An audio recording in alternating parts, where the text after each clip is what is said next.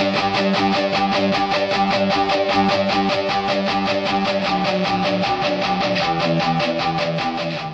there BJD Addicts, it's Asenva and Umi here today. We are here to do prompt number 15, which is, how do your non-BJD friends react in your BJD hobby? I am fortunate, like I think I've mentioned before, that my friends that are non-BJD people are super awesomely nice, and they're cool, and they are pretty much as crazy as I am. But when it comes to being with my dolls and interacting with them, things tend to get crazy because I do actually let them handle my dolls as long as I'm there and as long as I see that everything is okay and it's safe. Yeah, we play with my dolls. So, I have some secret footage that I'm going to share with you, and it's a bit of me and my friends that are non-BJD people playing with my dolls, and let me tell you this, there is crazy things that we do, and I don't know if it's because my friends, since they're non-BJD people and they don't see BJDs often, that it's just like so much fun, but craziness ensues. Just sit tight, lean back in your chair, and get ready to be amazed because we do some crazy things with my dolls when my non-BJD friends are here. And time to go into the past. Cat hates a bunch of things right now. Kai's being conflicted by numerous amounts of emotions right now. It's recording, it's not on camera. Yeah, it's cool.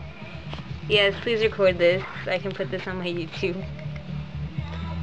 This is what friends do. Aw, isn't that cute? That is not my brother. That's not my brother. Make her do some girly poses like this, kind of. What the heck? Oh my. You should have her like a fighter pose.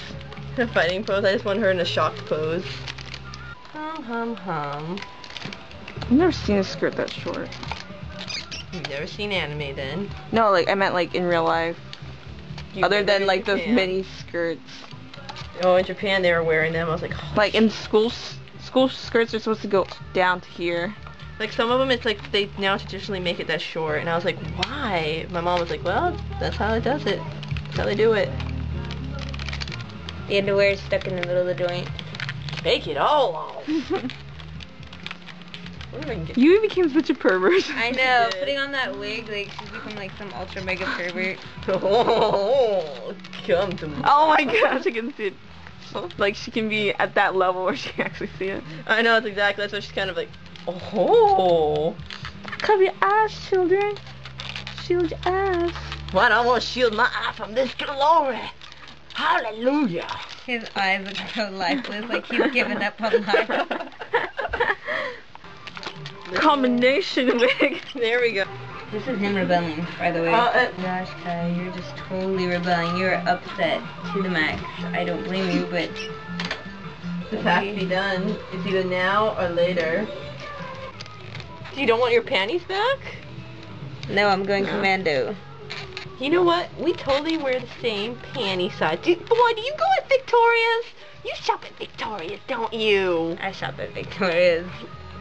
Wait, you or Kai? On the down low. On the down low. No one. We gotta go shopping one day, girl. Look at his hands, like, don't tell me that. Just stop. I will cut you. These are great stuff, girl. I can show you better stuff.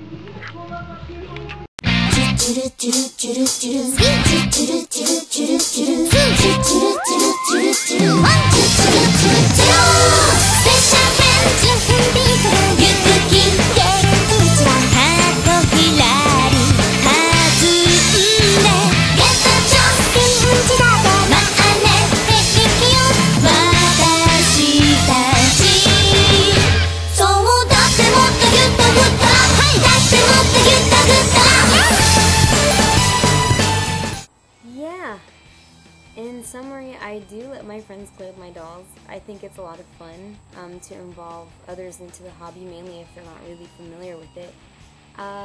Definitely had some laughs out of it.